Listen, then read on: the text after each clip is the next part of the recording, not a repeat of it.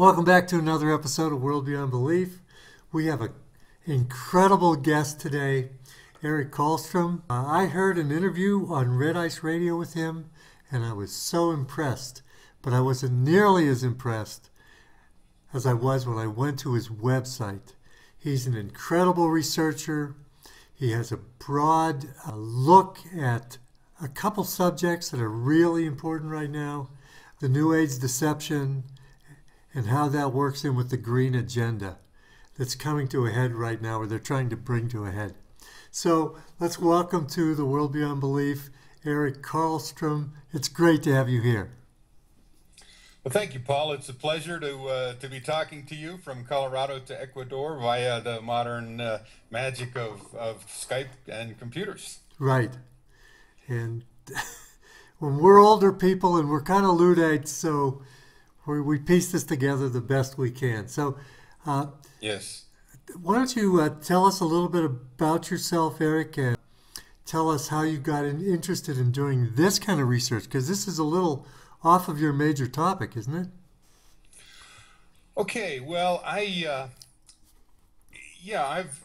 just retired from a 30-year career as a physical geography professor.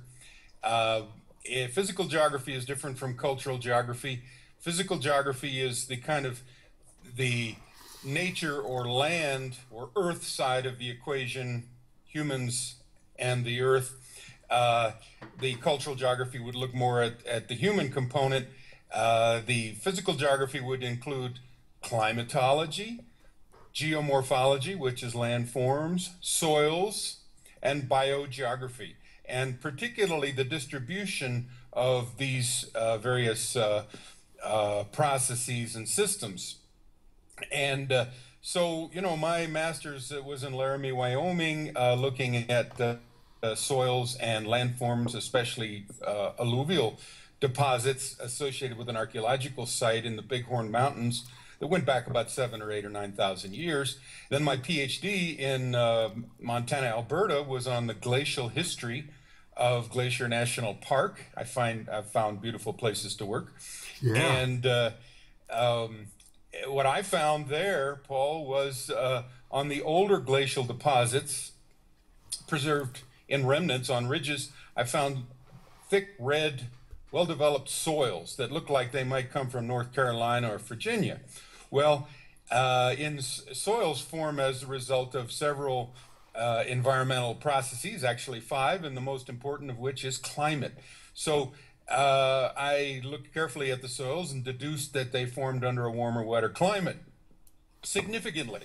And these things are maybe 1 million to 2 million years old. So they are in the present ice age, which is the last 2 to 3 million years, forming during the interglacial periods. We are in an interglacial period right now, the last 10,000 years, and we have had the benefit of a benign climate, which has allowed agriculture to develop and humans to flourish. And of course, our population has skyrocketed in the last 10,000 years, the old J-curve, population J-curve. Well, part of that is because of the age of agriculture. Part of that, of course, is because of fossil fuel energy.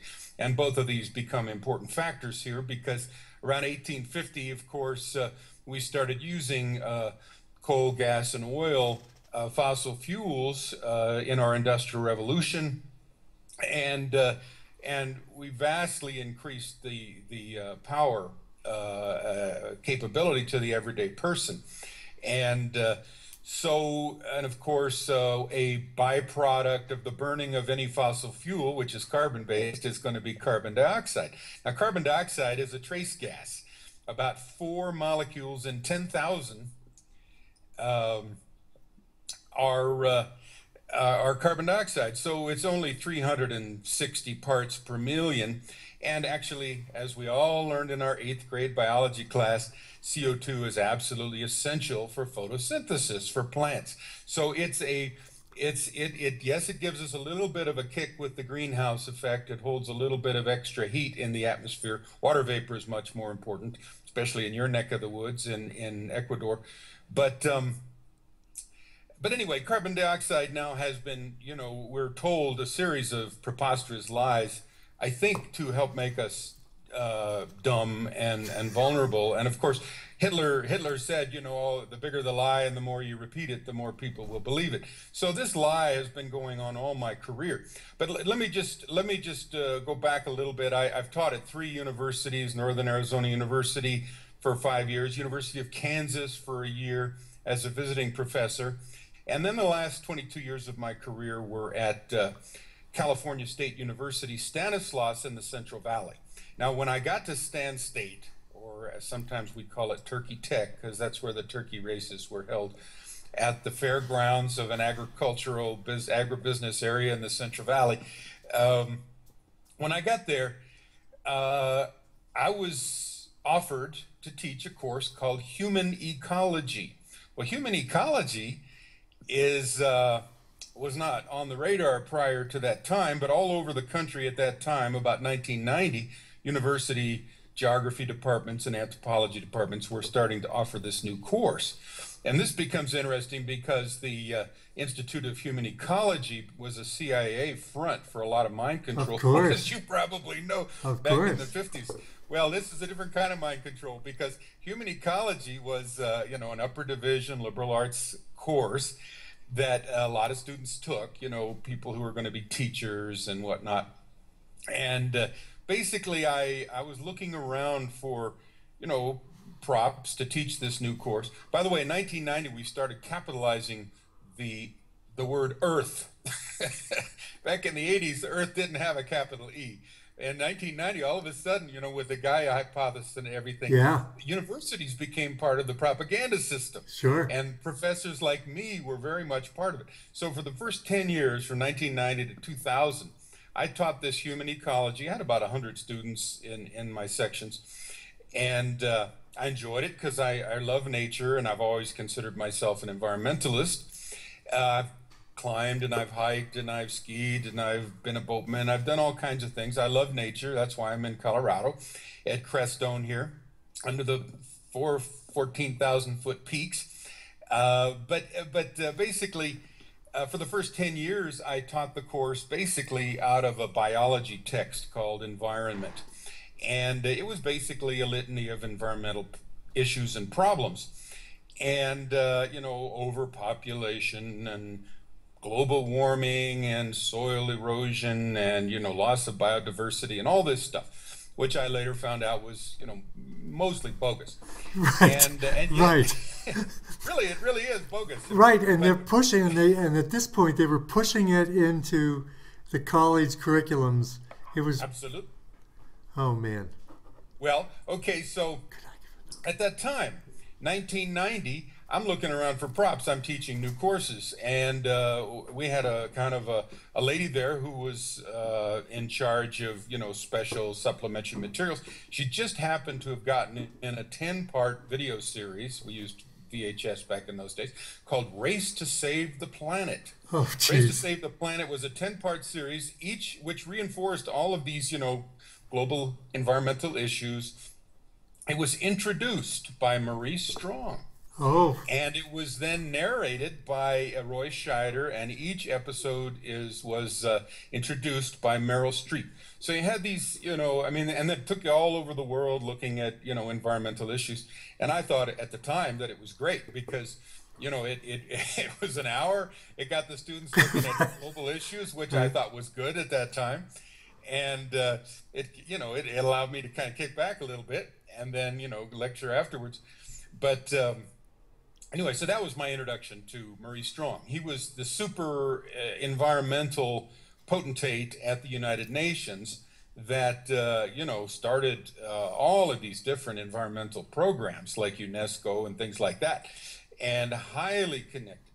Okay, so I teach for 10 years, and then about the year 2000, at the end of one of my classes, just before Christmas break, a young man got up and he kind of huffed off and he said, junk science.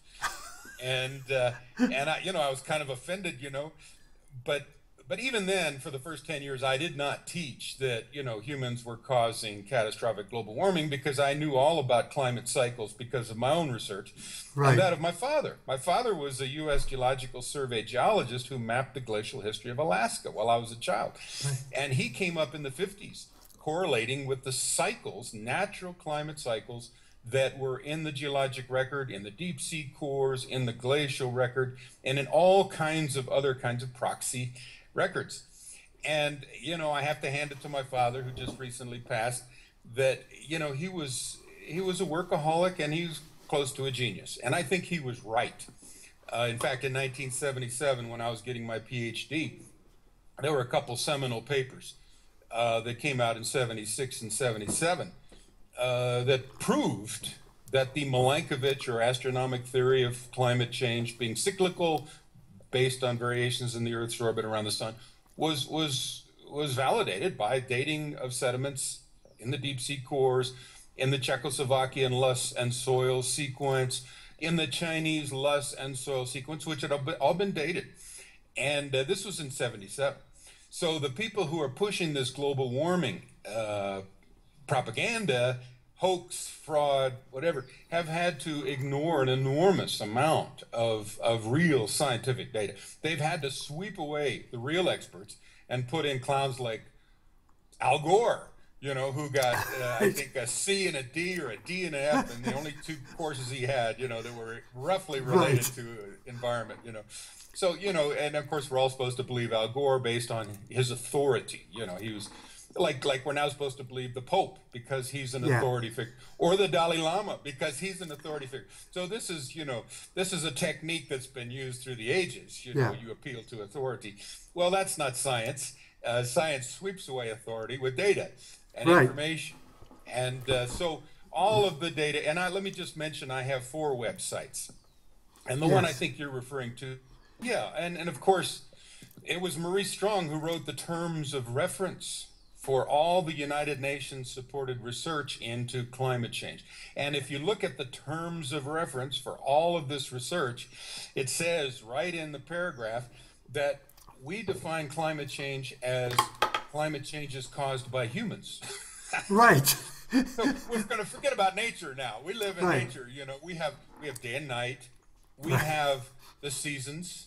You know, we have winter and summer. And maybe in Ecuador it's not very pronounced, but here in Colorado it's certainly pronounced. Yes, it is. So we have yearly cycles. We have sunspot cycles of 11, 22, 90 years, etc.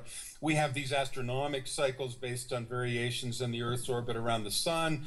My dad's contribution, I think, was he proved the tidal cycles, where you had variations in the gravitational relations between the Earth and the Moon, with giving you 139, 256, 550, and 1100 year cycles, which are resonances of each other.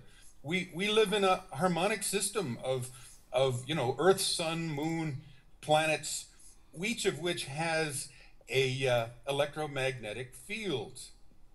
We live in the atmosphere of the sun, and the sun of course has an enormous amount of radiation that it throws our way. A lot of it is electromagnetic. We can't see most of it, and there are storms, etc. So, and then we're just getting to understand a little bit better about how the sun works and how it has varied in its intensity over time.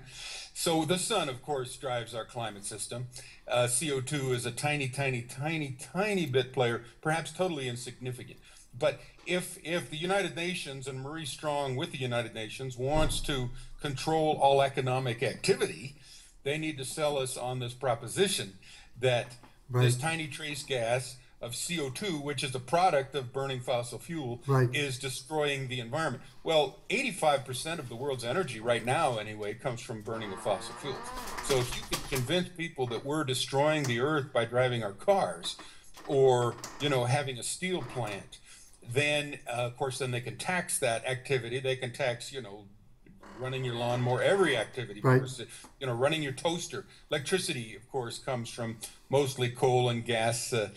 And so this is a ploy for the elite to control economic activity in the world, and to basically take money from the industrialized countries and give it to the developing, quote unquote, or less developed countries, and to reduce us all to poverty. And they would do that, of course, while they strip away our Bill of Rights. Right. It also puts them in control of everything. because human beings create CO2. Right, and of course, my take on this, and this is off of my naturalclimatechange.us website. My take on this is global warming, of course, fulfills many functions. You know, it was the idea came up in the report from Iron Mountain back in the early '60s as a substitute for war. You know, we can use things like a space program and fear of global warming to destroy a lot of excess wealth, so that the poor don't get enough money to start thinking, you know, because poor people are just as smart as rich people, and if they have access to knowledge and information and creativity, they're going to run with it. And so this has always been the oligarchical strategy to keep the poor down. But anyway, so yeah, the report from Iron Mountain mentions perhaps we could use global warming as a substitute for war. And then, of course, the Club of Rome, in their book, The First Revolution, back in 1990, and even previously, they'd taken this up as a modern version of the eugenics program. We have to kill off 90% of humanity, and we have to find a reason to do that. Right. This is the elite. This is the Rockefeller eugenics Nazi, Gates. eugenics. So the modern environmental movement then becomes the modern version of the old eugenics program. Right. And of course, it took me a long time to see that. But so basically, when this, and I don't know if you got this part of the story, but in 2000, I had a student at the end of my human ecology class who stood up and said, this is junk science. There's a lot of Christians in the Central Valley of California, and Christians are the only ones who've given a good critique. And so anyway, of course, I was a little bit indignant, but then I started reading the right-wing critique of the environmental movement, and in which called it junk science, which it is. 90% of it is junk science, dressed up with a little bit of expertise by this biologist here who, studied insects in the Amazon. Right. Or that computer scientist over there who's got a model that says the Earth's going to warm, X number of degrees by the year 2100. All of those predictions are wrong, by the way. Every one of them has been disproven, because in computers, garbage in, garbage out. Right. The conclusions cannot be any better than the assumptions that go in. And all of these expensive models that use Cray computers, from the GRU in London, and from Boulder at NCAR, National Center for Atmospheric Research, all of these supercomputers who are trying to do a modeling of the Earth's climate system, they all start with the assumption that prior to 1850, when we started burning fossil fuels, that climate was stable. And then humans came along and burned fossil fuels, and then whatever change is due to human activity. Well, that's preposterous. In fact, 20,000 years ago, we know Canada was covered with a couple miles of an ice sheet. And right here in Colorado, we had glaciers coming down close to my house 20,000 years ago during the last glacial interval. And then we know we've had radical climate swings, glacial, interglacial cycles, about 20 of them in the last 2 million years. Big cycles where sea level is popping up and down 300-400 feet on average. Whoa. And so, anybody who is studying the most recent geologic period, which is the Quaternary, and I would be a Quaternarist who studies the Quaternary period, anybody who studies that knows about these gigantic natural climate cycles. And we all know that about 1,000 years ago, we had the Viking warm period, when my ancestors, Leif Erikson and Eric the Red, were able to sail off, and discover Greenland and Iceland and North America, because there was much less, it was warmer in the northern Atlantic. Right. There was less pack ice. And that's when the Vikings came down and just did a world tour and conquered all kinds of countries. They had their moment, in history. Yeah. We had our moment, the Vikings. And this was a natural warming period between about 800 and 1200 AD. It was significantly warmer in Europe. And by the way, here's the big news. When it's warm, the growing seasons are longer. Right. Agriculture is better. People get wealthier. That's when they built the cathedrals. There was a lot of wealth at that time because it's warm. The average temperature of the earth is 59 degrees Fahrenheit now. And what do we like? We like 70. So there's 11 degrees that we can, we can move towards. Well, and when people retire, they go to warm places. Right, exactly. And those periods were high periods of CO2, right? Well, in the geologic past, I think 1,000 years ago, probably very little difference. But you're right. When there's more vegetation and there's more plants, in general, even though plants give off oxygen, in general, there's a little more CO2. But if we look back at the distant geologic record, we see periods when CO2 didn't just double. It increased 4, 5, 6 times. And it can increase 4, 5, 6 times with no deleterious effects on life. So we've been fed preposterous lies. And it's so sad because people who apply for jobs at universities now, call themselves climate scientists. Well, what they are is they're computer scientists. They might know nothing about the climate. I've done a series of interviews with Dr. Tim Ball. It's on my website. And he was the first PhD in climatology in Canada, out of University of London, I believe. And taught at University of Winnipeg. And we've had about 8 or 10 conversations on this. And he's all over this as well. And has been a voice in the wilderness, so to speak, for a long time. I would recommend listening to Tim Ball when you can. Okay. And my interviews with him are very instructive. But so natural climate change is very important, and they factored that out of the assumptions of these enormous computer models. Where they're actually trying to simulate reality. Well, anybody who knows how complex reality is knows that we're only going to ever approximate because there's thousands of variables. But what they like to do is reduce it to 2 variables, an X and a Y axis. And you've got CO2 on one axis on the bottom, and then temperature on the top axis. And so the other assumption is that CO2, carbon dioxide, is the main climate driver. Well, that's preposterous. Again, it's probably number 100, right. if that. Certainly the sun, ocean circulation, atmospheric circulation, variations in the Earth's orbit around the sun, variations in the moon's orbit around the Earth. There are a host of other factors, and even water vapor, much, much more important if you want to look at the greenhouse effect than CO2. And of course, down in your neck of the woods, water vapor would be a big factor because you're not too far from the rainforest, et cetera, where there's lots of vegetation. And that does tend to keep the climate equable, keep the nights warm, and take the tops, the highs, the extremes, remove the extremes. Just like when you're near the ocean, you have a more maritime or moderate climate. And when you're in the middle of the continent, like here in Colorado, you have a more extreme climate. So the very premises are non-scientific. It's a political agenda cooked up by the UN. The UN has then gotten all these nations to sign on to this climate research because they get money from federal governments. So well over $100 billion has been spent to prove this preposterous idea. And the only way they can do that, of course, is to select the data that reinforces the desired conclusion and to ignore the rest of Earth science. Right. Which you've got over 100 years or 200 years, 300 years of geologists and earth scientists trying to understand the past, and you have to throw that out the window.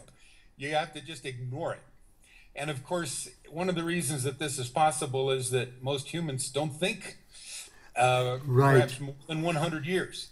Most humans have a hard time thinking 20,000 years ago, 2 million years ago, 20 million, 200 million, 2 billion, 4.5 billion. And earth scientists, like myself, can kind of do that because we have things to hang on the timeline. We kind of know what happened when. This species came in about this time. This species went extinct about this time. These rocks correspond with this period. So the geologic timetable then becomes real to somebody who spends their life with it. And but the average person does not. And it's not that the average person is not smart, but they have no experience with this kind of thinking. So I can talk to a lawyer till I'm blue in the face on this, and he's listened to NPR, and he's a smart guy, but he has no concept of Earth history. So well, that's where we are. Right. Well, it's a very clever ploy. It's a clever ploy. It is. Because if you can get people to be afraid of climate change, because obviously it's not warming, it's been cooling since 1998. Now they're saying, let's be afraid of climate change. It's like being afraid that the sun's coming up and going down in our view, you know, or that we have seasons. I mean, this is the way the world is. You know. Right. When you first got that video that had Meryl Streep in it, and you were doing the follow along, you must have just. It's funny how teachers, when you're told to teach something like that, you'll go along with it, and then all of a sudden this guy jarred you out of your comfort zone. And it's wonderful how you, rather than just being gruffly, upset by it and stomping around, you actually did what the awakening public should do, which is sit down and research it and see what's going on. And it came to really, in your case, a really good outcome, because now we have a really good crusader for actual science as opposed to the junk science. Well, thank you. I don't know if you can see my bookshelf here, but the one up there with the Station Inn license plate posted there, that shelf is all books that poo-poo the man-caused global warming hypothesis, that disprove it. And my website also disproves it. I have a website or an article there called An Open Letter to Policymakers, Students, and et cetera. It's about 80 or 90 pages in which I kind of summarize some of the high points from these books and my own career. I've given talks at the Geological Society of America on this, but you're running against the current because all the money and the prestige and the power is on the other side. And these grad students come along, you know, from MIT, and they are just sold on the idea that their computer models, which I would regard as virtual reality, that their computer models are reality. And they have become convinced that, you know, as they look at their computer screens, see, old guys like me, we walked out in the field, we got our hands and our feet dirty. You know, we actually touched the fossils and the soils and the pollen samples and the ostracods and all kinds of, you know, actual data. These guys are all doing modeling based on inputting data from somewhere else. So they never have to go out into the field, which makes it kind of scary to me. Right. It's important if you're a geologist that you walk on the earth and actually look at it. And as much as you can. Actually, during the research for the podcast I did last week, I've run into people with degrees in man-made global warming. Absolutely. Well, when I made my shift, I guess it was around the year 2000, teaching not only my human ecology class, but also my climatology class. I spent a lot of effort disproving it, you know, because you had to, because these kids had been propagandized ever since the first grade. Right. This is how they do it now. You know, they get the same material every year from the first grade on. So when I told them this, they looked like I'd hit them with a big wet fish. Right. It was just shock. But then after a while, it started to sink in, and pretty soon I had a cadre of students that were helping me disprove it. And one of the older students, you know, he would do a report on, you know, the Chicago climate exchange and how Al Gore and Marie Strong stood to make billions of dollars, and their buddies, the Rothschilds, kind of manipulating this system. Well, and then one student came in and did a report about how the Chicago climate exchange closed down in 2009 because they weren't getting the traction they needed. Well, so I had a whole bunch of students who did get it, and but then there were all the others and the other professors who of course were pulled into the propaganda system. And I remember the spring that my last spring there, the biology department had a brown bag a seminar series on a Friday afternoon on climate change. They never even informed me, the guy who taught climatology, the guy that knew the subject. It would be like geography department people having a seminar on genetics, you know. I mean, I got no business talking about genetics. But see, they think they do because they can get money if they throw the word climate change into a grant proposal.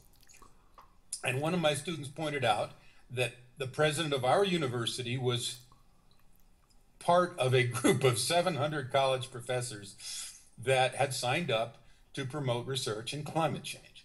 700 university professors. And I would wager that nary one has a background in climate science. So again, money will flow if the people make the right moves. And college presidents are smart enough to know how to follow the money. Right. So this is, you know, my last several years, I was swimming up against the current, and my human ecology numbers mysteriously dropped off from about 100 per semester to about 20. Somebody in the administration realized that I wasn't feeding the right propaganda to the students. So all of a sudden, behind the scenes machinations, my numbers went down. And I could never pinpoint who did that. So this is the kind of bureaucracy type systems that we live in now. We're, you know, but yeah, I listen a lot to other people. I don't know if you've heard of Tex Mars. We know Tex Mars. I love his stuff. I listen to him once a week, and I've got many of his books on the New Age, for instance. And he's one of the real experts on the New Age. And he knows that this is nonsense. He has a large following, and he maintains that most Americans don't believe it. And I think that that's probably true. I think it's probably true that most Americans put this very, very low on the list of real problems. So the power elite has had a big problem pushing this down our throats, because this is what I found, even at Stan State, California State University, where I taught. My students come there without a tremendous academic background, but they come smart and they come with common sense. And the more, you know, they're connected to farmers and people who hike and get outside and look at nature, the more they realize that this is silly, you know, that nature has, you know, vagaries, seasons, gets warmer this year, gets colder next year. The whole thing is, it's a real hard sell now. So that's why they have the Pope and the Dalai Lama. Right. And now that last week, or the week before, Putin comes out and says it's a fraud. Yes. Man-made climate change is a fraud. I danced around the living room for 20 minutes after he came out with that statement. Yes. Yeah. Yeah. It's great. Putin, of course, was with the KGB, and he's no dummy. Right. And you know, he's a lot of people that, you know, and I think China also. There's several countries that are not on board. See, they really need to get the whole world on board if they're going to change. The UN is going to implement Agenda 21. Going back to Maurice Strong, he also is the author of the Agenda for the 21st Century, Agenda 21, which gives more power, of course, to the United Nations and lets them regulate our energy, so that the global warming then becomes the center case of an entire environmental package with an Earth Charter and the Ark of Hope. And this is going to be the new religion. Gorbachev and Maurice Strong, you know, wrote this Earth Charter and did this big hoop-de-doo with the Ark of Hope. And so they really want to kill Christianity. That's what they've always wanted to do. Yeah, it's a major thing. Major thing. And of course, I was there in the Central Valley in California. A lot of my students were Christian. And they helped me see the world a little bit differently. At the time, I was not. I was kind of a nature guy and then a Buddhist. And now I'm a Christian, because I see their Christians, you know, like Tex Mars, or very intelligent Christians, really understand what's going on and have the background to stand up to it. And that's what I've seen with the global warming fraud. Not that many people are willing to stand up against it. Some smart Christians are. So, that doesn't prove Christianity, but Right. it does prove that there's a group of people there with some backbone and some Right. intelligence, I can remember So, from the end of your interview with Hendrik, you said the question came up about religion, and you said, "I don't have one, but I'm leaning toward Christianity." And I think a lot of us are doing that because they seem to be languaged for the situation, whereas the rest of the population was stripped a lot of the language that they need to deal with what's coming up. Do you agree with me on that? I think you do. absolutely, yeah.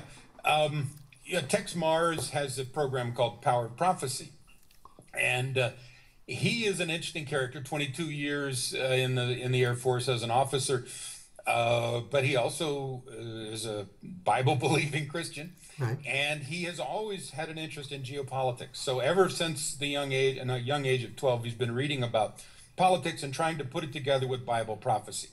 And he puts the two together in a way that really makes sense, as well as some others. Now, a lot of people don't.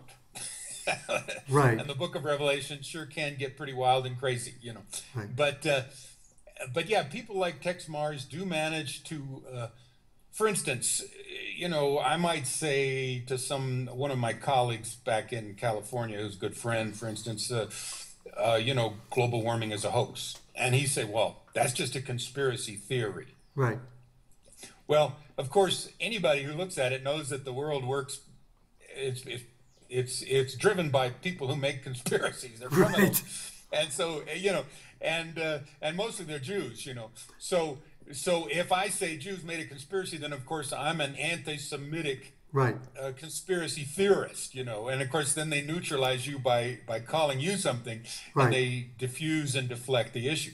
Well, if you understand the Bible, which Tex Mars and those guys do, you understand about conspiracy theories because it's all laid out that this gigantic conspiracy theory is going to occur in the end times. Right. And so, like you say, they have the language, they have the concepts that allow them to see what's going down. Right. Most of us don't, Right. So, And yes, I would say I'm a Christian. yeah. But I have a hard time finding, a congregation that I connect with. I certainly believe in the earth science, 4.5 billion year Right. earth. I'm a scientist, but I also believe the basics of Christianity. Right. But you can't turn. I've done this myself. You can't turn them over to an organized religion or a church because Right. they're full of deceptions. So you have to kind of believe in yourself and kind of trust what you're feeling. It's a real conundrum. It's a real conundrum. Yes, it is. One of the people that Tex Mars interviews is a guy named Edward Hendry, who is an author, a Christian lawyer, works with the U.S. State Department. He wrote a book called Solving the Mystery of Babylon the Great. Of course, that's the book of Revelations. Tracking the beast from the synagogue to the Vatican. Okay, for years I was a Catholic, or I went to Catholic church. It's okay. But now I see that the Pope, according to Edward Henry and guys like that, very much in on the whole conspiracy, and that this fits in with what the Pope is saying about the global warming. I mean, this is nonsense. This guy would say the Pope's the Antichrist. Well, I don't know who the Antichrist is, Right. But anyway, I don't go to Catholic church anymore because I realize, as Henry points out, it was a crypto-Jewish organization from its very inception. Right. And many popes have been Jewish. And so what we have then is in the end times, if that's what we're in, Judaism reclaiming and infiltrating all of the religions, including Buddhism here in Crestone, and all the New Age movement is Jewish. It's also Nazi, by the way. There's a huge overlap between the two. And theosophy and all that stuff. I mean, this is all this Babylonian, Egyptian nature worship, paganism, worship of the serpent. And this is where, Isis and Osiris and Horus and all this Egyptian stuff, the star Sirius, which is Satan, and it's all this satanic stuff. Right. Is everywhere you turn, people are worshiping Satan with a different name, And so this is rather discouraging. Who wants to worship Satan? I mean, Satan is a loser, and he's Right. a monster, and he hates everybody, and his destination is the pit of hell forever. And apparently, he wants a lot of company. And a lot apparently he does. I've noticed that a lot of the New Age movement was designed to take away the language that we had to deal with the situation we're in. In other words, the concept of Satan, a lot of those concepts were washed away by the New Age. So it's disarmed us. I think that's a very good point. If you don't mind, I'll digress a little bit on that. Please. I live in Crestone, Colorado, and it's a very interesting story. Let me give you my 4 websites. I've told you naturalclimatechange.us. The one that I started with is 911nwo.com, and that's the one I've been working on the most. And it's that website that has the most on the quote-unquote New World religion. Yeah. Which is, of course, the New Age movement, Mystery Babylon, religion, Satanism, all that stuff. Well, that's good. Then I also have a website called waterwatchalliance.us. I did that one on a sabbatical in 2008, and I'll get around to that in a second. And then I have my musical website. I've got about 22 CDs. That's what kind of keeps me happy and sane amidst all this heavy stuff. EricKarlstrom.com. My name is, I play banjo and guitar and piano, and I write music. And of course, nobody buys CDs anymore, but I still make them. And as the joke, bluegrass joke goes, all my CDs are million sellers because I've got 1 million in myself. But anyway, okay, going back to living here in Crestone, Colorado. Maurice Strong, who made $1 billion in Canada as head of Hydro-Canada, Petro-Canada, Dome Petroleum. He was a protege of the Rockefellers from the get-go, right, with the United Nations, never graduated from high school, but was connected with the Rockefeller family, but also got he has a bio that must be about 50 pages long, all the boards of directors that he was on, director of this, director of that. So he made his billions in gas, oil, and water. This is the guy who's Mr. White Hat environmentalist saving the earth on my Race to Save the Planet series. Right. Well, in 1985 or 4, somewhere around there, he was asked, apparently, to come down and be on the board of directors of the Arizona Land and Cattle Association, which owned an old Baca land grant, Spanish land grant, in the San Luis Valley here, where I live, 12 miles on a side. And this was a gigantic consortium. Now, for your readers to read up on this, I would really suggest that they look at a book called Cloak of Green by Elaine Dewar.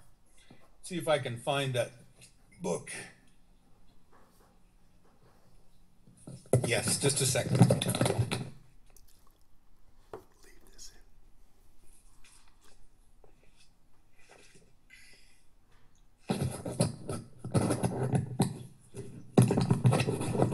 Elaine Dewar was a journalist out of Canada,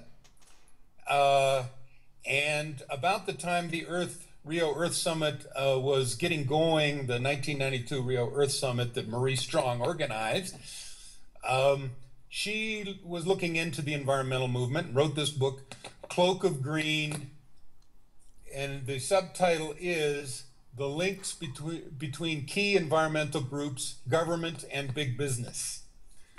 Okay, 1/5 of this book is about Maurice Strong. And about 15 pages in a row talks about all his incredibly complex business dealings all around the world. And the guy is a mover and shaker and operator of the highest magnitude. Well, he was brought onto the board of directors here of the Arizona Land and Cattle Company, which owned, stockyards over there and banks over there and many, many, many different businesses. And apparently there was in the background some schemes of controlling food and water in North America. The Grand Canal plan to bring water from Canada down through the Midwest, and and this was going to be a focal point. Well, what he did was he got on the board. Ostensibly, he said he was brought down to solve a problem that they had, which was Adnan Khashoggi, who was a gun drug dealer from the Middle East back during the Iran-Contra, was on the board. He's a billionaire from Saudi Arabia with a very kind of a tainted past. And so Maurice Strong says he was brought down to relieve them of this PR problem. Well, he wound up, of course, owning the entire Baca Ranch. As Arizona Land and Cattle was, morphed and sold off, then he owned it, became his. He set up a number of corporations. One was American Water Development Incorporated, AWDI. Oh, another part of the story, we may have one of the largest freshwater aquifers in North America, right here in the San Luis Valley. And of course, Maurice Strong then made a plan with his AWDI to pump the water, because now he owned the surface, pump the water over to Denver and make another billion for himself as a Canadian. Right. And he also was at this point, very, very highly connected at the UN and had lots of very powerful backers, including David Rockefeller and right. Edmund de Rothschild. Now we're talking the global elite. Right. Maurice Strong, supposedly, according to one British MI6 officer, Dr. John Coleman, a member of the Committee of 300 that yes. runs the world. We're talking right there at the top of the pyramid. And in 1987, there was the 4th International Wilderness Conference held in Denver. Maurice Strong was there introducing Edmund de Rothschild, the most powerful man in the world, perhaps economically, king of right. the Jews. David Rockefeller was there, along with all kinds of bigwigs of the Aspen Institute, which also had a presence here in Crestone, Colorado. And these guys were going to plan a boundaryless new world order. No more states.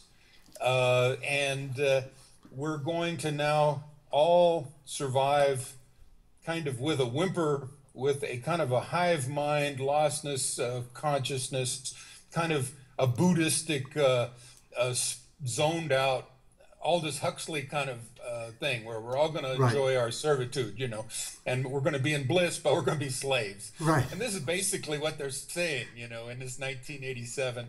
And they defined the fourth world as now we've replaced the first, second, and third world of the old days. Third world being right. the poor countries, first world being the free, and the second world being the communist. It's all going to be a boundaryless one world government. Guess what? With these, right. these people at the top. Right. And this was back in '87. Now there was a Christian by the name of George W. Hunt who was invited to some of these meetings, and he was a businessman. Well, he blew the whistle on the whole thing, and he developed a website, and he wrote extensively about it, and you can look him up on the internet, and he's given talks about it. He passed away a couple of years ago, but not before I think he really kind of exposed the whole thing and just how elitist and draconian the whole thing was. But anyway, so that's the background for the San Luis Valley here. The power elite, Maurice Strong wearing a developer hat, his black hat, billionaire hat, and his white hat, his environmental champion hat. Same guy. Right. These guys are playing all sides. And at the conference, David Rockefeller was playing Mr. Development, and William Ruckelshaus, the head of the EPA, was playing Mr. Environment. And it's all, Hegelian dialectic, right. Controlled conflict through management of opposite viewpoints. Absolutely. So anyway, in 1988 or thereabouts, Maurice Strong was defeated by a coalition of environmentalists and ranchers, supposedly, in the San Luis Valley, and he sold his interest in the Baca Ranch. In other words, AWDI did not pump the water to Denver. It's still sitting there. But that's a whole nother story, because the state laws have gradually morphed so that the locals with the water rights mostly can't afford to own their water rights anymore. So Right. something's going to happen soon.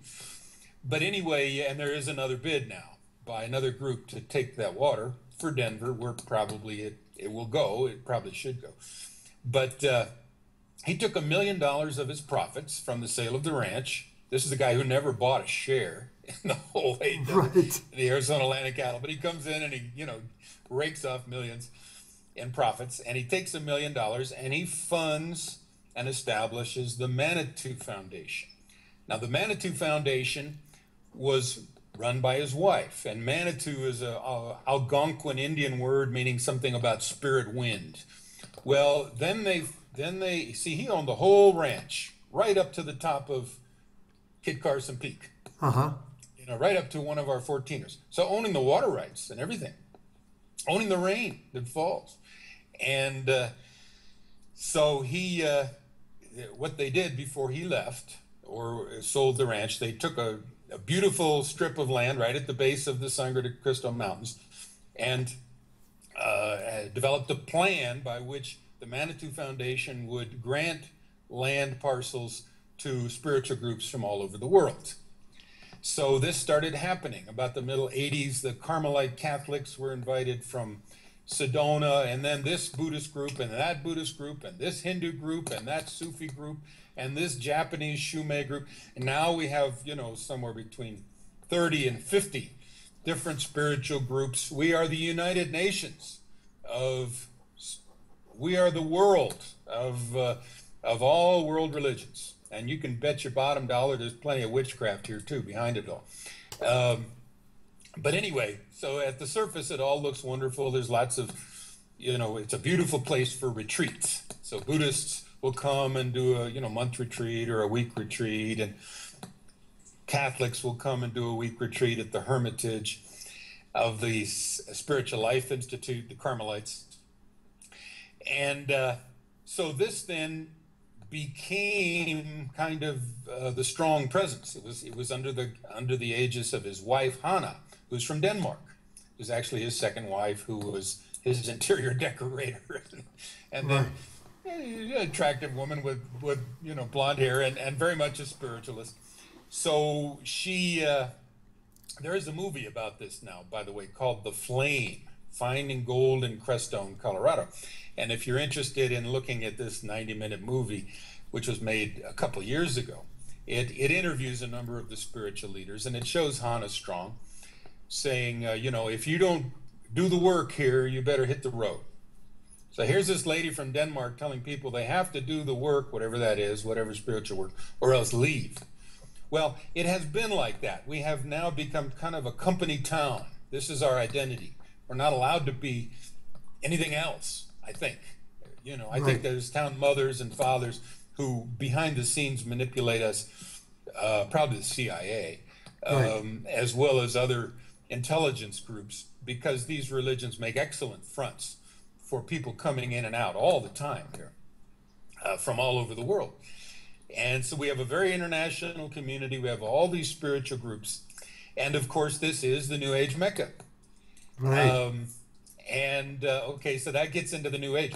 Well, then this was all set up in the late 80s.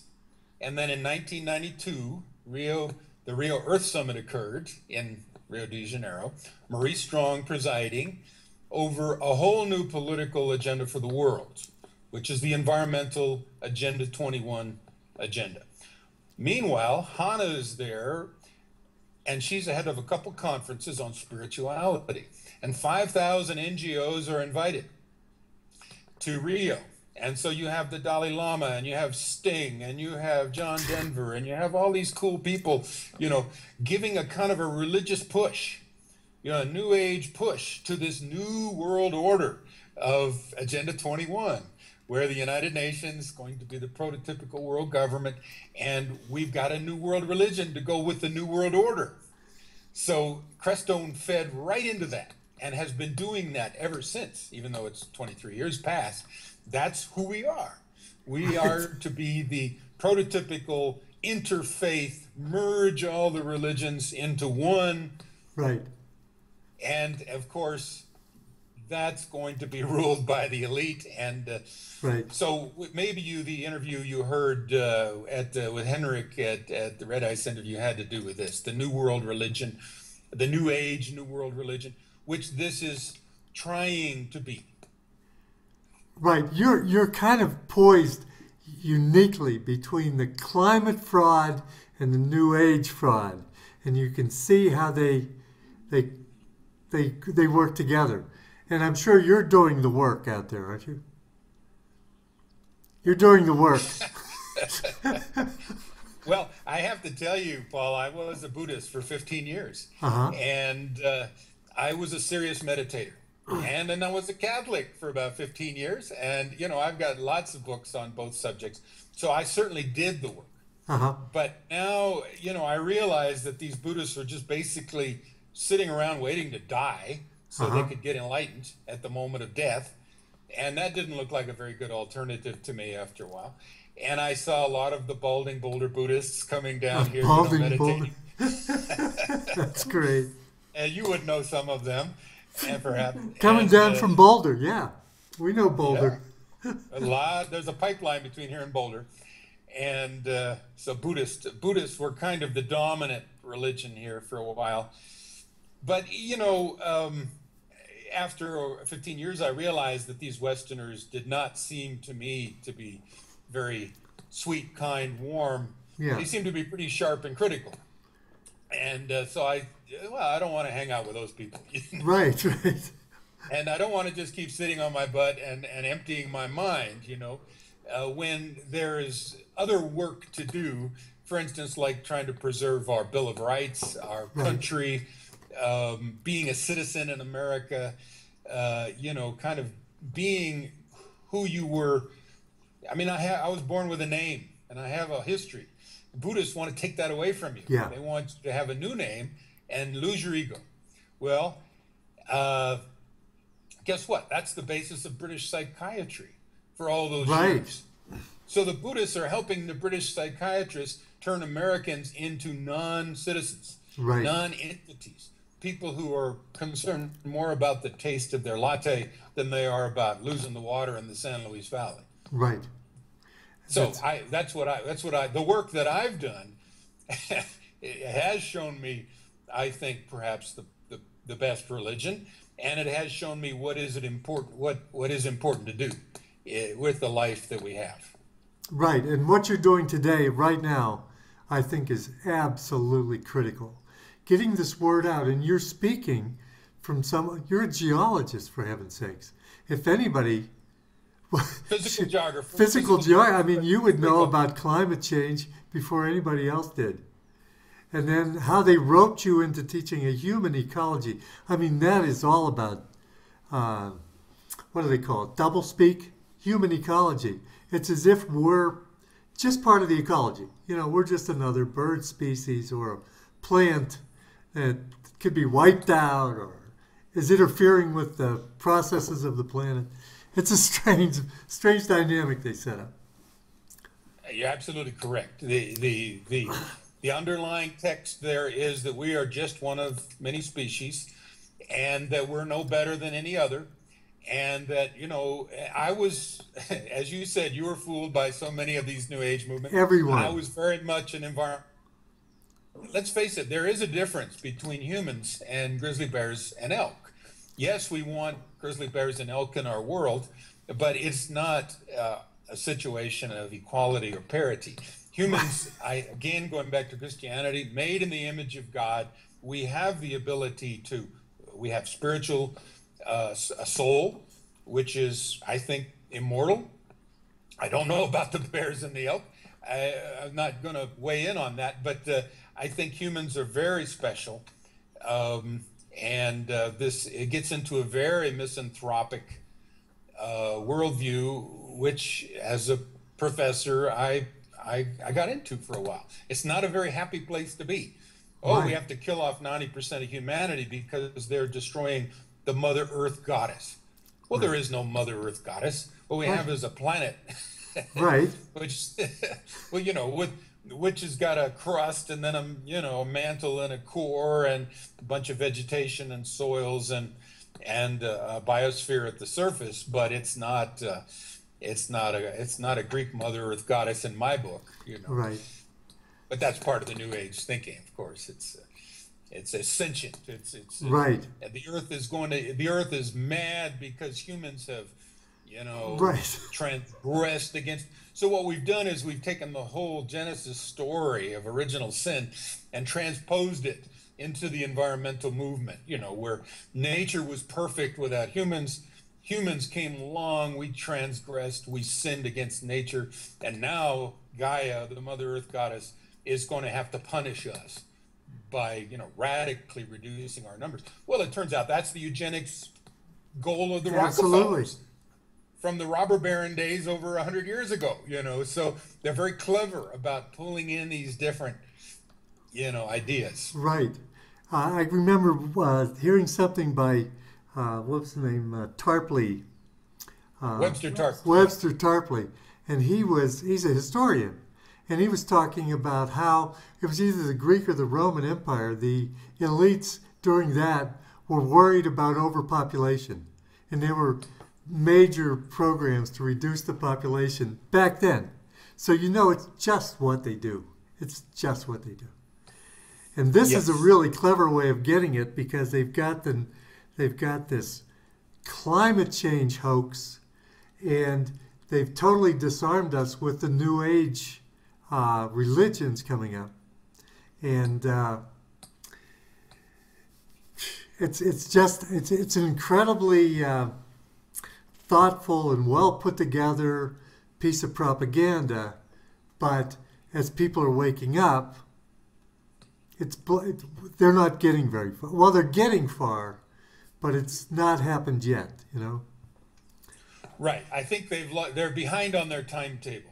Yeah. They're always trying to move us towards this one world government, new world order, new world religion, which, by the way, will be capital will be Jerusalem. And if you listen to Tex Mars, as I do, what they want to do is build this kind of universal temple on the Temple Mount. Of course, they got to get rid of the Dome of the Rock first, which is the Muslim mosque. And Tex has a very interesting lecture on Operation Jericho, which could be a man-made earthquake to do just that, coming from our HARP facilities. And that's one of the plans that our military has. And he knows that for a fact because of his contacts. But so the plan is to put this universal church, probably the Pope, this crypto-Jewish guy, Jesuit, head of the Jesuits. He is the Black Pope. He will be the figurehead for the New World religion, the quote, perhaps, the Antichrist, whatever. Maybe not. But each of the religions then will get a little kind of a satellite complex, cathedral worship center coming out from the center of this kind of Catholic thing, I guess. And again, I think Crestone has always been, trying to kind of move in that direction towards that interfaith reality. We have conferences here about interfaith.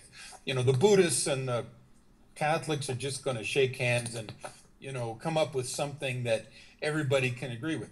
Well, I was 15 years a Buddhist. I was 15 years a Catholic, or aspiring to be. Uh-huh. And I can tell you that these systems are not compatible. So to keep both of them in your mind at the same time, which some here to try to do, you have to have a double mind. Uh-huh. You have to be double-minded. You have to, like Orwell says, you have to double think. You have to believe opposites that don't possibly support each other. Right. Okay, that's what they want. According to Tex Mars, that is the basis of the New World religion, which is Satanism, is the double mind. And of course, James in the New Testament says the double-minded man is unstable in all his ways. So we are being fed a false reality with global warming, because that's not what. But they hate God. Bottom line, they want to recreate reality, tikkun olam, the reinvention or the repairing of the world. This is the Hebrew, the Jewish.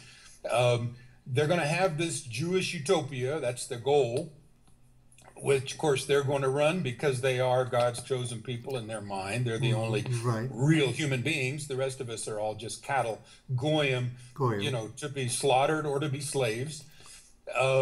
They're going to rule from Jerusalem. This is the plan. The Freemasons are totally on board with this because that's a totally crypto-Jewish organization, which is based on the Jewish Kabbalah, which is the system of black magic, which permeates all of the New Age. Right. So if you look at the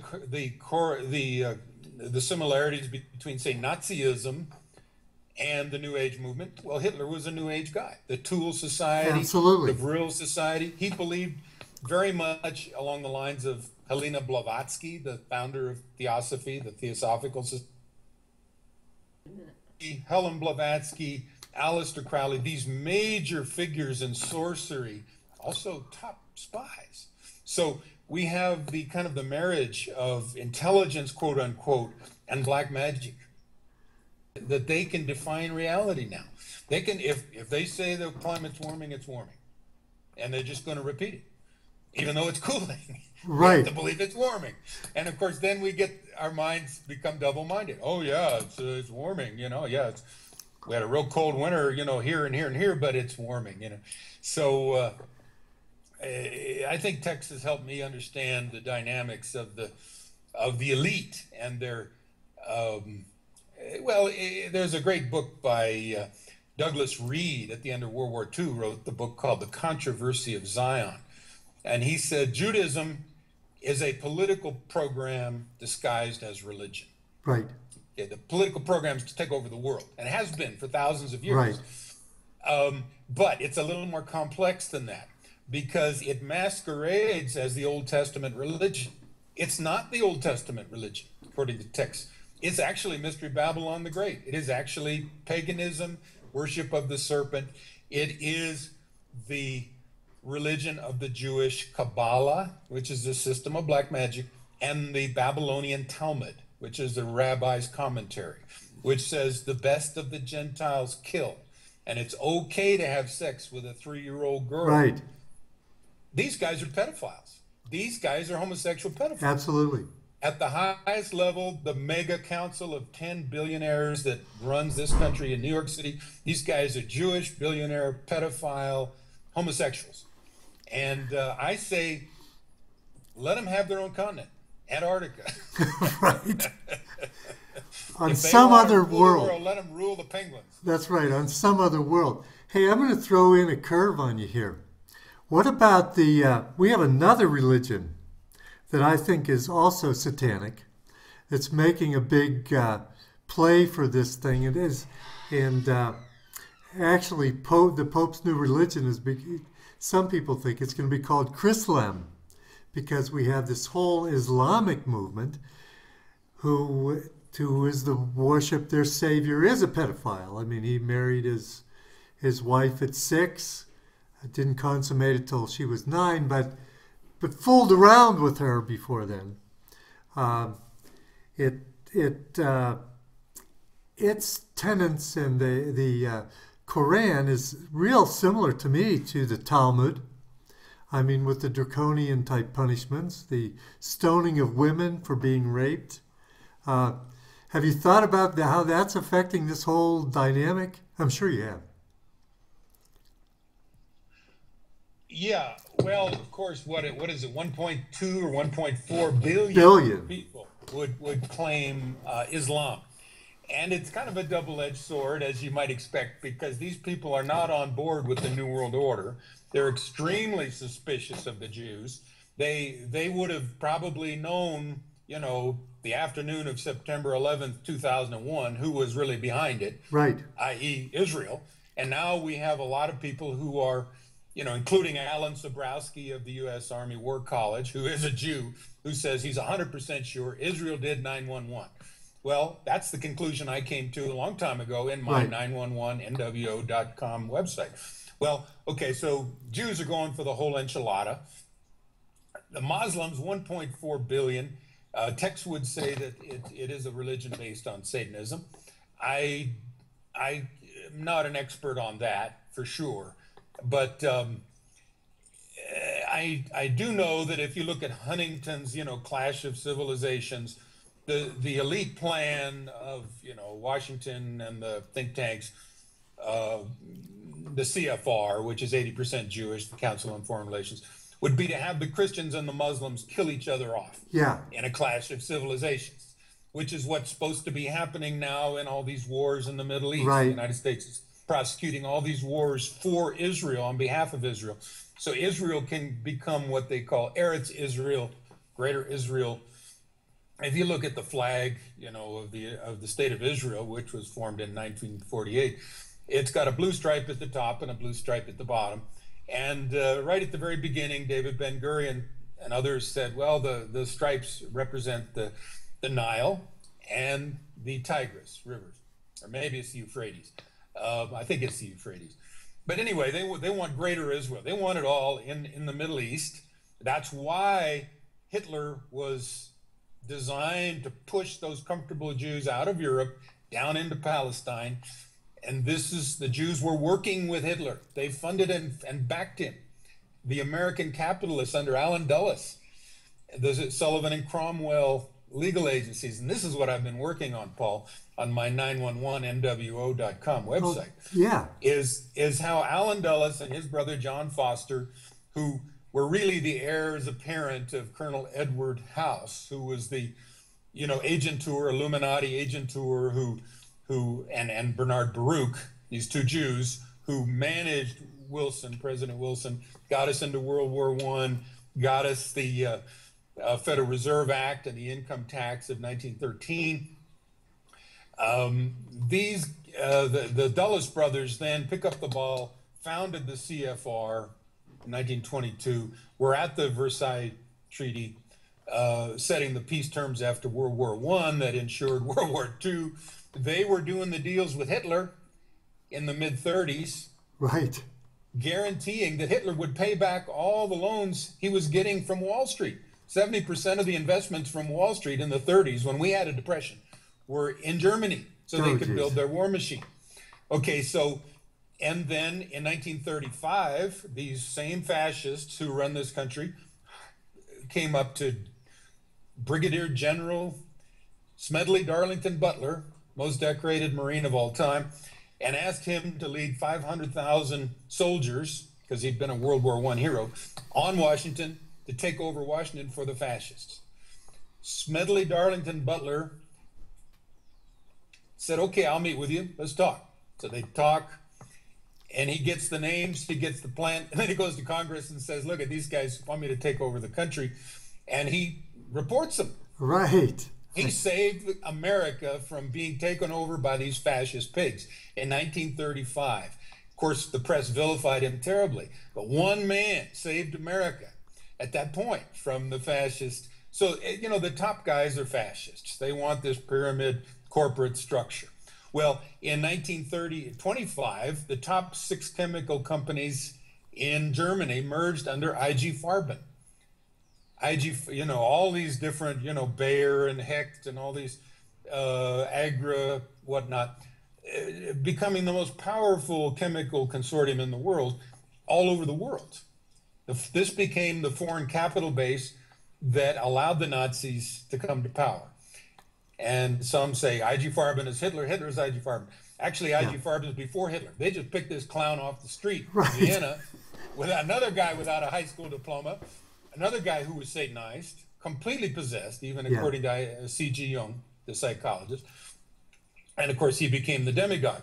But Nazism then became the Hegelian fascist opponent then of not only communism in Russia, but the socialism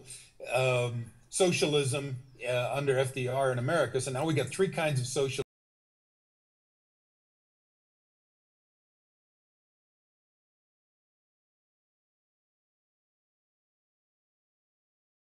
Who scared the Jews to migrate with the transfer agreement that they made to migrate to Palestine so that they could eventually take over the Middle East. You see, this is the plan. And then after World War II, well, Dulles was all over Switzerland during World War II making deals, with his Stromwell and Sullivan, top lawyers for the robber barons in America. And then after World War II, when the OSS and the CIA are formed, Dulles helps set up Operation Paperclip. Sorry, that's my noisy Akita. Operation Paperclip was set up so that thousands of the top Nazis, and we're talking rocket scientists, mind control scientists like Joseph Mengele, and spies like Richard Galen, came through the rat lines, through the Vatican, into North and South America. And so the Nazi Internationale was set up in South America, including Ecuador, where you are, and in Brazil and Paraguay and Argentina. Argentina mostly, Yeah. And then all these top, of course, our NASA, our space program was run by Werner von Braun and the Nazi rocket scientists. So the Nazis have had an enormous role in post-World War II America, and actually probably have been the dominant power in terms of the CIA, drug running, terrorism. Now, going back to your question about the Islamic terrorists, a lot of this is being coordinated by the German Nazi Internationale, which never surrendered, by the way. And this, of course, Joseph Farrell has written many books about this. Right. And he's got lots of good interviews. So anyway, this is what I've been looking at lately is the degree of, I've written a corrected history. It's on my 911nwo.com website. Corrected history of the last 100, 200 years, which starts out with, the city of London, the Jew money power, the Jew money kings out of London taking down America in the 1800s. And this is written by a Christian minister by the name of Woolfolk, L.B. Woolfolk, the Great Red Dragon, or London Money Power. And this is a book that he uses scripture and says the Great Red Dragon is the serpent, and he identifies it with the city of London. But he also uses biblical prophecy, and he says, well, it's Germany that's really going to take down America. And I think you can make the case that Germany, with the Nazi Internationale, by infiltration and by behind-the-scenes manipulation, has done a lot to destroy America. And then I've reviewed also things by a great author by the name of Christopher Story out of England. And he's written a book, if I can just pull it out here.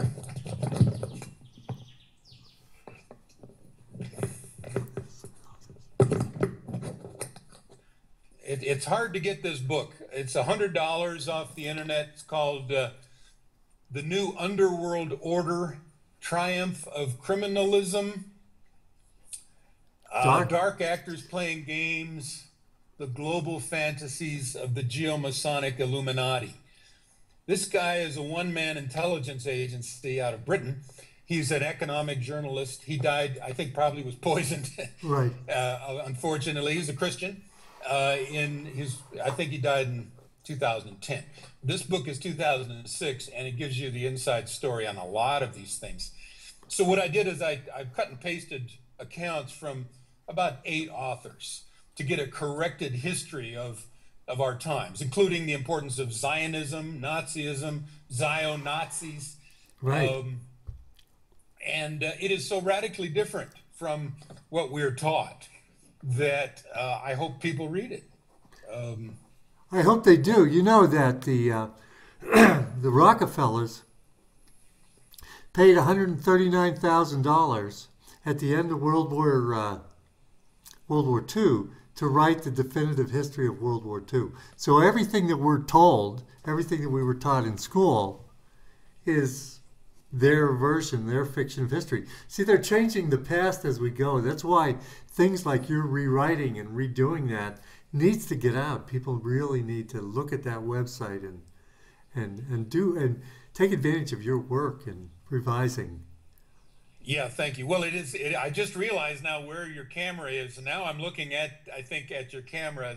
Before I've got two computers here, a big one and a little one. Well, Big screen. this is your maiden voyage. I mean, this This is is my good. maiden voyage, yeah. Yeah. But now I know where your camera is. It's in my big Thunderbolt Mac unit here. Okay. Well, yeah. Very important. And you know, my education in a lot of ways, Paul, started when I retired from being a professor in 2011. Me too. Because, Me too. yeah, Me because too. I was out of that bureaucracy, and now I could pursue knowledge that is important, really unconstrained. Right. I was no longer in a little box. I was no longer, you know, just, okay, you're the physical geography professor. You get to know about this. Right. You know, the way we balkanized knowledge at our universities is terrible. It's But anyway, so since 2011, I have written over 1,200 pages now. Let me point that out. This is a I've got volume 1 and volume 2. Is Crestone-Baca, Colorado, the Vatican City of the New World Order? Question mark. An expose of the New World religion. All of this is on my 911nwo.com website. And I've written now quite a few more appendices that go with it. It's 1,200 pages, Xeroxed. You know, just right. I made 10 copies. So it's not published. But all of the material is on my 911 website. And it's in some of the local libraries. So the title is Crestone-Baca, the Vatican City of the New World Order, comes from a speech that a conservative guy named Tom DeWeese made at the American Policy Committee in 1996 to a conservative group, in which he said, Crestone-Baca, Maurice Strong believes, is the Vatican City of the New World Order. So I took that as my launch point and said, okay, is this guy right? Yeah. And that became then my platform for investigating things like mind control and the Tavistock Institute of Human Relations, Yeah. and the Frankfurt School out of Germany, and the Lindisfarne Foundation, which had a presence here, and the Aspen Institute, which had a presence here back in the 80s. And looking into all the behind-the-scenes machinations by which the elite have been trying to push us towards this one world government, one world religion. And like you say, it's been going on since the Roman Empire and before. Right. Interesting set of circumstances that we find ourselves in. Once you perk your head up and start looking around, and you're not stuck in the paradigm, you're able to, look into stuff like you looked into climate change. That was critical that you did that. Well, that was easy for me. That was the easiest one because that's actually my area of specialty. Right. And I totally knew that humans had very, very negligible impact on this larger system, except, Paul, geoengineering. Now, see, that's global warming is the cover story for geoengineering. Right. And now we're talking chemtrails, and now we're talking HARP, and now Yeah. we're talking militarization of the weather, Right. which the Air Force has documents saying they want to use the weather as a weapon. And they've been working on this now for a long time. And so the global warming is, of course, climate changes, but humans may have some impact. For instance, in the 70s, the US and the Soviet Union made an agreement to try to warm up the poles because they wanted to find more oil and they wanted to be able to sail around at the high latitudes. And so they were using HARP and the woodpecker signal of the Soviet Union in an experimental way back in the 70s. Now, this is not well known, but yes, humans can have a local impact, but it's not driving cars. It's Right. not burning fossil fuels. It's the military, and it's deliberate on the part of the military, and Right. it's all these very, very high-tech things that most people don't even know about. Right, and climate change, the way they have it, is just paying carbon tax.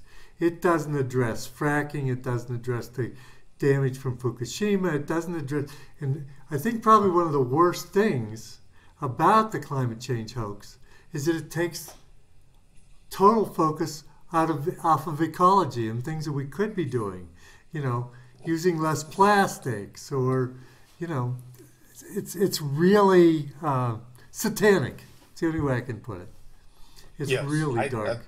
It is. They want to reinvent reality, and they want to make sure we believe in their version of it. They hate God. They hate nature. They hate humans. Satanic is the right word. I believe diabolical. Yes. To get people in LA to be worried about, polar bears. Right. And not worried about the pollution that's coming down in the gully right next to their house is insane. Especially since the polar bear population has actually been doing well. It's been increasing. Right. So it's a lie on top of a lie on top of a lie, Yeah, it's amazing. Yeah, they're doing really well in this. Yeah, they're thriving. And of course, just like every other species, when it gets warmer, they do better. So the idea that global warming is bad, actually global cooling is much more harmful, in terms of loss of life, shorter growing seasons, etc. And we've had that in the past, and we will adapt to whatever happens naturally. But what I'm worried about, of course, is what the military can do. So we have to punch our way out of this bunch of lies that we're fed. I don't even watch the news anymore. I don't watch TV. No, I think TV. I think if TV was outlawed, we'd win. Right then. Yes. It's such a powerful mind control tool, and it can bring in things like a total deception, like global warming. Amazing. Yeah. So it's interesting because you're right between climate change, which we know is a hoax, and the New Age movement, which is designed to take away the language, to put us in such a non-judgmental, anything goes kind of state that we don't have our morality anymore. So, we're kind of floating around because we've adopted all these New Age non-judgmental. Everything's good. Everything's good. It's not good. It's not good. There's a lot of horrible things going on. There's a lot of ritual child sacrifices. There's all these movements to stop supposed global warming that are damaging people, like in Africa. They can't have air conditioning. Can't have power plants because they could pollute. And it's just really a desecration. You're right. And there are books to that effect. I mean, I started referencing these in my human ecology class towards the end, written by guys like Paul Dresden, who show that the people in Africa are being victimized. Because, they're supposed to go solar and wind. They're not supposed to have a steel plant. No. They're not supposed to have anything that's going to burn fossil fuels. Well, that works out for the people who want all the mineral resources in Africa, right, and don't want the Africans to have them. That's right. Get rid of the Africans. And interestingly, go ahead. No, go ahead. Well, I was going to say, again, going back to Elaine Duar's book, Cloak of Green, if I can get the thing right this time. We got it. We got it. Yeah, and now I'm looking in the right direction. Maurice Strong in the 70s founded and headed up the Canadian International Development Agency, CIDA. And he himself had a whole network of spies that covered the continent of Africa. And supposedly it was, to regulate these environmental initiatives. Right. But of course there's several behind the scenes real objectives. And she makes the comment in here that it seems like wherever he went, guns would be brought in. And of course, the typical CIA way to, get people to destroy each other is to factionalize different tribal ethnic groups, like the Shia and the Sunni, for instance, in Iraq. And then get some differences going, arm both sides, and then set off a flashbang trigger. And then you have a revolution, and they kill each other off for you. Well, this has happened time and time again in Africa.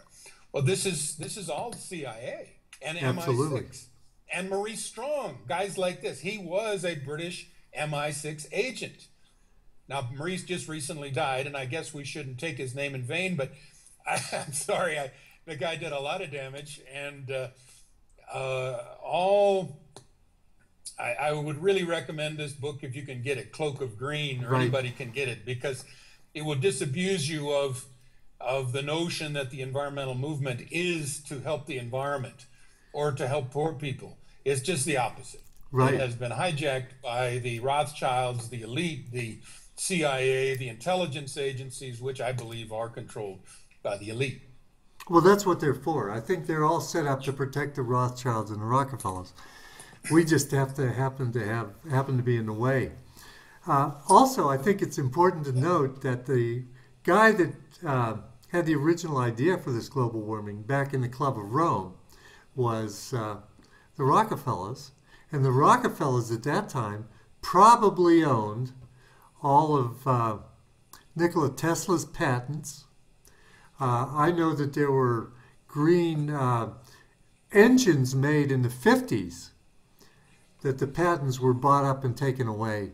So here, the same people that are pushing this climate agenda, we've got to pay carbon tax, also have all the patents that could free us from this. Yeah, so that's a very interesting point. Of course, Farrell, Joseph P. Farrell, the guy who is an Oxford graduate in patristics, but who knows a lot of physics, has written a lot of books about the secret technologies of the Nazis, the Bell and things like that, which one of the uses had to do with zero-point energy. And he equates the energy system very much with the banking system. And of course, the reason that the banking system would suppress free energy is because if those Africans ever got a hold of free energy, they would do fine. They wouldn't need it. They couldn't be manipulated like they are now. So that would change everything. And again, Farrell is really up on top of this physics. It's very involved, and I'm still kind of coming to grips with his ideas.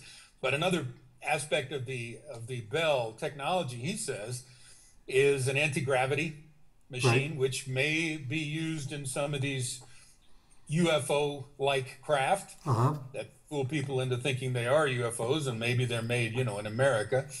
And then the third component would be a weapon, which would be much, much, much greater than even an hydrogen bomb. So apparently, I think whether or not the Nazis are behind it, we can agree that the military is 60 or 70 years ahead of the domestic population in technology. And I noticed on your website you had something on Operation Bluebeam, which would be this fake alien invasion with all this, holograms in the skies, Jesus coming back and Mary. I mean, they can do this stuff. And so we need to get wise to what they can do or what they could do. And that's how we disarm it. All we have to have is a little knowledge. Exactly. They're starting this thing. We started doing a podcast on this thing called the Black Knight satellite. The Pepsi-Cola company, did you see this? Pepsi-Cola country comes out and they make this supposedly commercial, but it starts off by saying, this is real. This is not fiction. And they talk about the Black Knight satellite that's been circling the globe for 1,300 years and imply that it's the Anunnaki up there. And I think it's setting up for this blue beam. That's going to be a big hoax. That's going to be incredible to watch. I hope I can live long enough to watch that. I think you might. I mean, the way things are going. But hoaxes, frauds are us kind of thing. Once you start to realize the way these people operate. William Rockefeller, the father of John D. Rockefeller, who of course was a Rothschild agent, who managed to get 90% of the monopoly on oil back by 1870 or 1880. His father was a complete snake oil salesman. I mean, he sold little bits of petroleum and said it's going to cure cancer. Right. And he was a bigamist with lots and lots of wives. He was a complete typical Jew. I mean, these guys are shysters. Right. They lie, they cheat, they sell you snake oil. If you want to get the personality of of course, another example would be Joseph Smith, the founder of the Mormon Church. He's a high-level Mason. Right. Again, God gave me these golden tablets, and I'm supposed to have 100 wives, and all this. And these people are evidently very convincing, because look at how many Mormons we have in the world now. Amazing. That's a New Age religion. That's a complete fraud based Right. on masonry and the handshakes and the underwear and all these Masonic rituals, which are at bottom line based on the Jewish Kabbalah. Right. And most Masons and most Mormons are probably nice people, but they don't know what's above them. Right. They don't know the kind of people that are controlling their system. Right. And it's the same with the Jews. Most of them, I know Yes. that I was looking into the Talmud, and I was shocked because I had never heard of that before. So I have a lot of people that are close to me that are Jewish, hey, what about the Talmud? They had no idea. They had no idea what I was talking about. So there is That's a good point. And Edward Henry makes that point. He says the Jews themselves are cannon fodder, just like everybody else. Just like the rest of for us. the people at the top who are very, very, very evil Jews. Right. Or, as Jesus said, those who say they are Jews and are not Jews and are the synagogue of Satan. I mean, Jesus nailed them better than anybody has before or since. All you have to do is read the New Testament. And, he says they're vipers and hypocrites and children of hell. And he, of course, did not mince words. And, of course, he was crucified Right. by the same contingent. And who said that, the blood of his blood will be on us and our future generations. Well, it would appear that that's the case, even though they've pulled that out of most of the modern churches. You can't say that in a modern church, even Right. though it's in Scripture. Tex Mars will talk about that, though. Right. And then the conversion of the whole Catholic Church. The Catholic Church that I think was Luciferian from the beginning. From the minute it changed the Sabbath from Saturday to Sunday, it was superseding the Word of God. But now it's really coming out.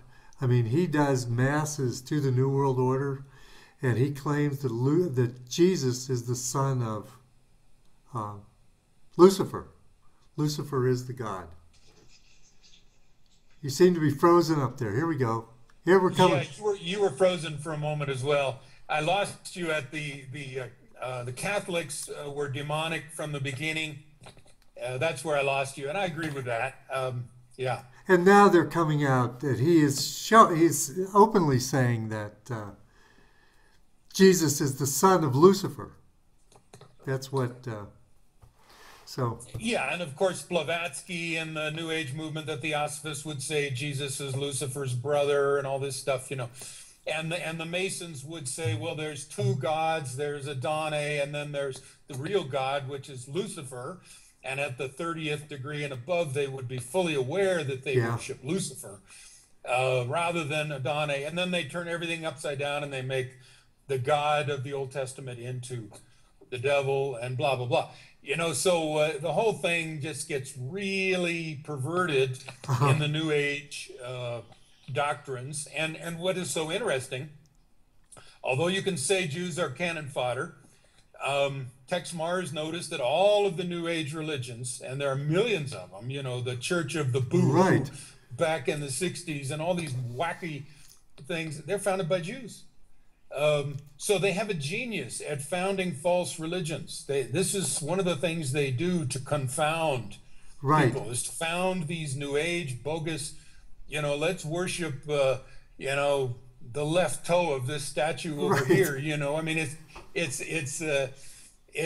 one is more preposterous than the next, and yet they see how many people they can pull in, and then it gets demonic. The Process Church, Charles Manson, and these connections go all the way over to the CIA and MI6 and England, and movies that the Rolling Stones are making, and oh, it gets very complex. Well, it all comes out of, well, part of it from the 1930s comes out of Tavistock. And Yes. Tavistock, the godfather of Tavistock is Sigmund Freud and his nephew Bernays. And what they've done is they've really created our whole environment. I mean, we're getting ready for Christmas here, and we're setting things up, and there's Christmas carols on and stuff like that. Uh, Most of that was created by the Hollywood Tavistock Jewry that created most of the mythology that we fall into, you know, uh, even as our own just American culture was created by the Tavistocks for us to live in, so that we would be at this stage. And there's people, freakish people, that the mind control didn't work on, like you and I, and a lot of others, that are now coming out, and we're screaming, wait a minute, watch what you're doing. Look how they're hurting us. Look where they're getting us to. And thank God for. Well, Go ahead. yeah. Well, you're absolutely right. I'm currently reading this book, the Oh, Tavistock Institute: Social Engineering the Masses by Daniel Estelin. Wonderful book. This man has also written a book about the Bilderbergers, and he puts it together. Um, yeah, the Tavistock Institute came out of the British War Department, right, Psychological War Department under John Rawlings Rees, Sir John Rawlings Rees, sir. Yeah, psychiatrist.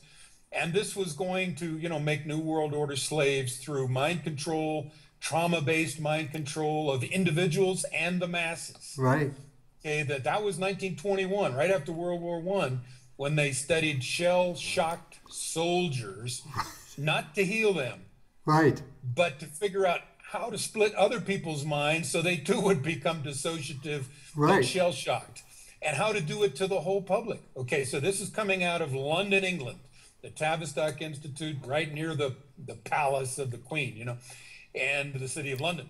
And then, of course, the Germans take it up with the Frankfurt School and Wilhelm uh, Institute, and the Russians were in it with Pavlov and those guys. And then Sigmund Freud, like you say, Kurt Lewin of the Frankfurt School came Right, over and was head of Tavistock, and then immediately fled, quote unquote, to America, became a refugee, right. bullshit, in Bullshit, America, bullshit. and Yeah, was heading, this and that affiliated organization, Stanford Research Institute in America, associated with Tavistock. So you have this network of many, many, many, many well-funded institutions dedicated to traumatizing, brainwashing the mass consciousness. uh, Assassination of Kennedy, perfect. Trauma-based mind control set up by these guys. absolutely. 911, perfect trauma-based mind control for the masses. We watch the images over and over and over again.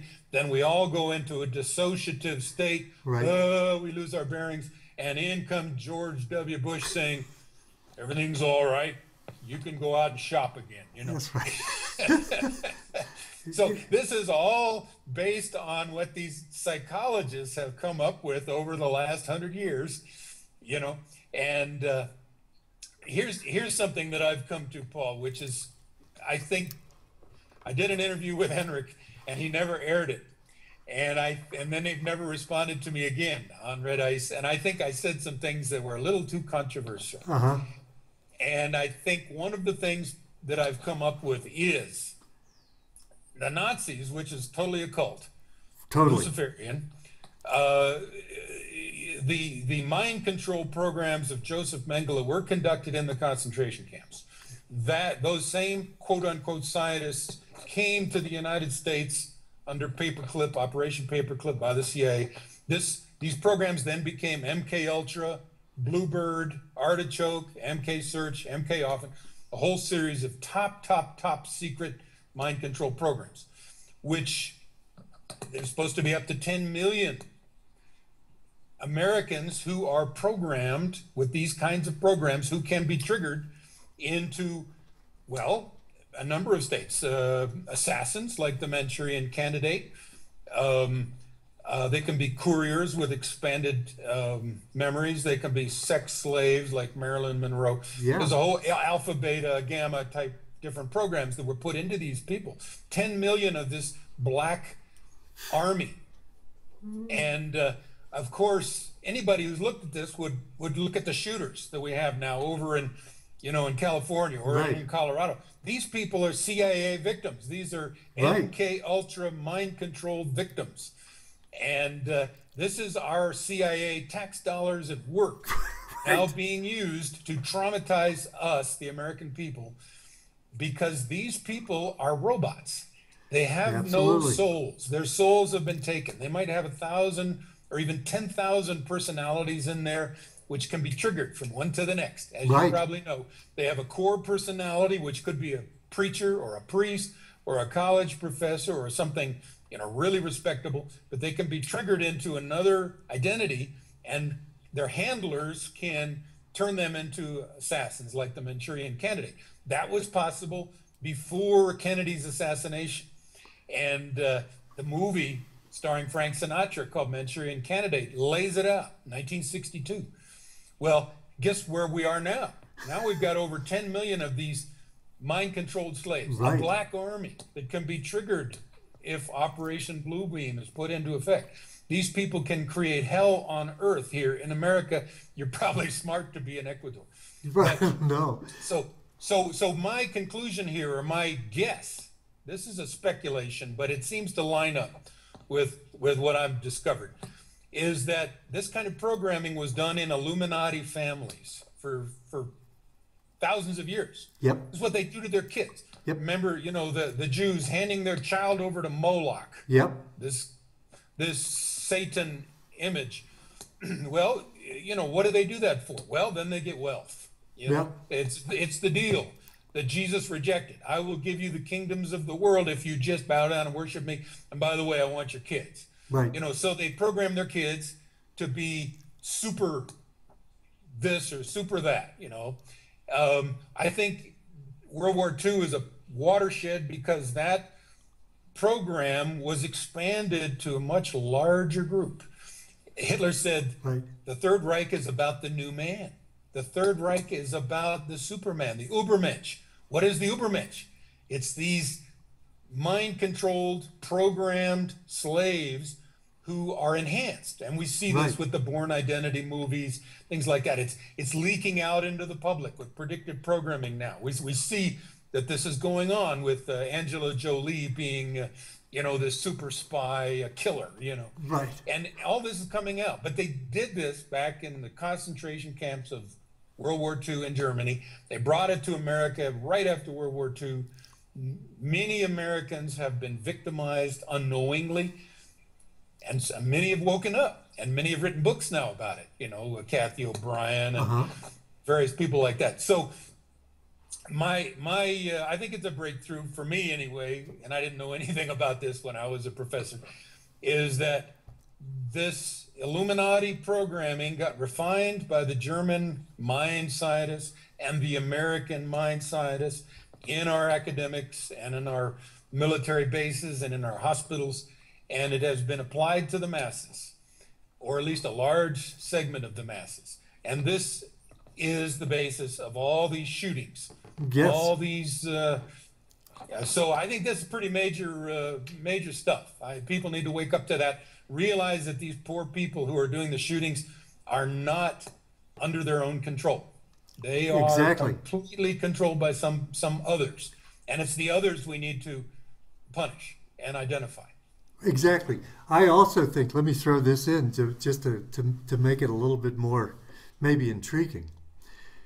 They do so much mind control through TV by the image sequencing, by the flicker rate being timed to your mental rate, also the images, also using sigils, that I think that there's a major amount of the population that are mind control slaves that don't even know they are. Sometimes you'll mention something, especially with the new age people, and they trigger a response, and it's as if it's programmed in there. Yeah. And I have to think that TV, when you spend 8 hours in front of the TV, which Americans do,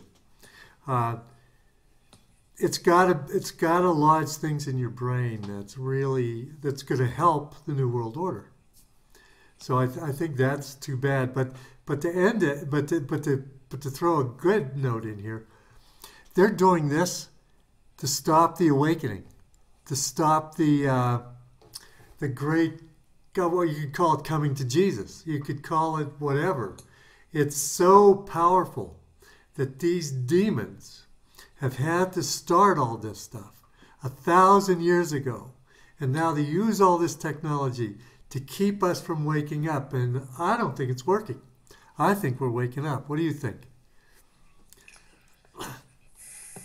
Well, I sure would like to share your optimism. Again, I live in Crestone, Colorado. I have, when I taught at Stan State in California, I had a lot of respect for the intelligence of my students.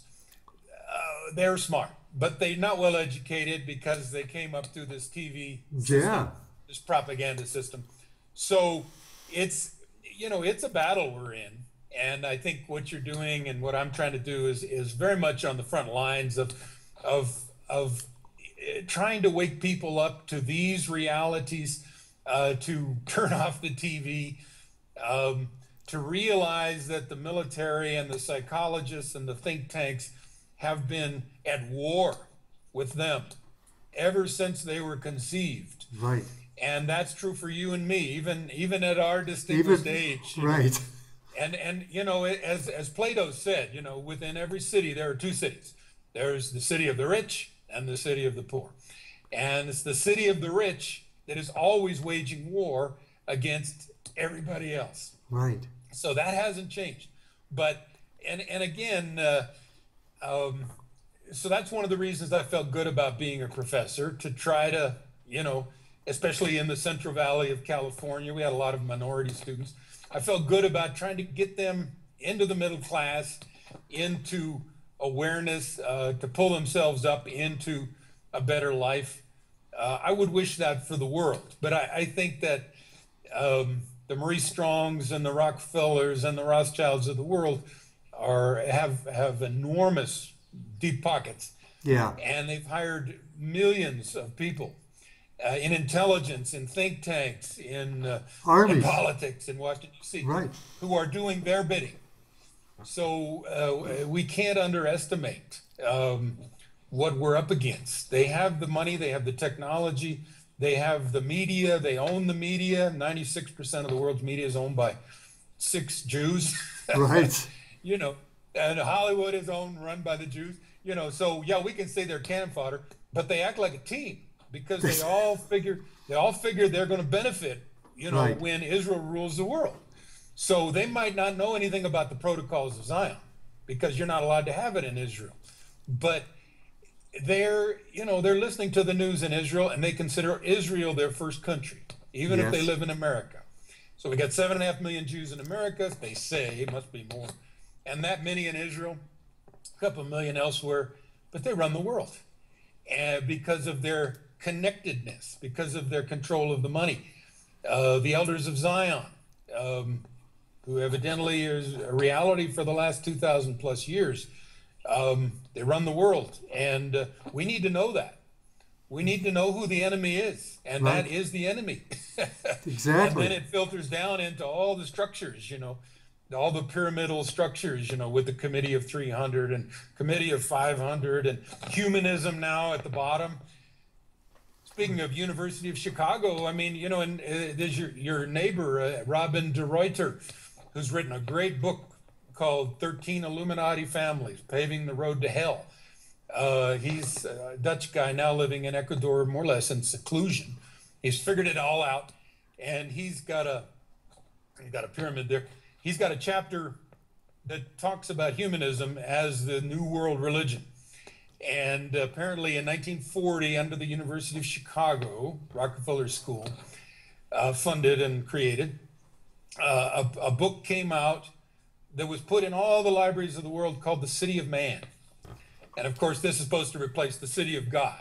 Yeah. Was that Aquinas, or I guess, or Augustine, maybe Augustine. Anyway, and then, and of course it said man is the measure of all things, you know, blah, blah, blah, and no more God.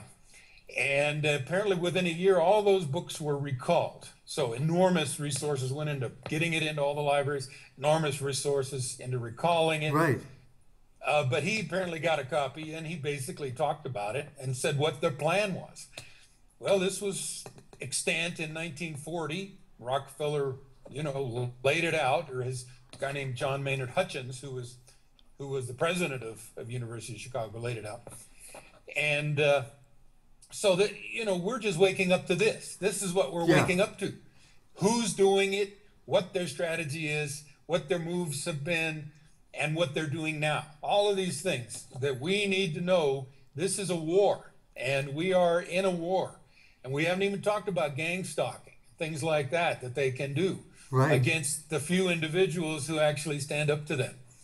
You know, but this is what has to happen. People have to wake up, like the guy who made the green bomb speech in 1992, Corey Hammond, talking about mind control victims. I put that on my website, Appendix 19, the green bomb speech of 1992. People can read what he said about how people from all over the world have been mind controlled by this small cadre out of Nazi Germany. Joseph Mengele, Green, Dr. Green is what they called him. Right. You know, and the same structures in their heads, you know. I mean, this is what we have to learn. We have to know this stuff. That's right. That's exactly, that's our job. That's our job, Eric. And yeah, the guys with the white hair. We'll be the white panther. We're the, I'm sure you know about the seculum, and the fact that the boomers are a prophet generation. And we're here at this time to kind of do a little bit of leadership, because we're from a time of sanity.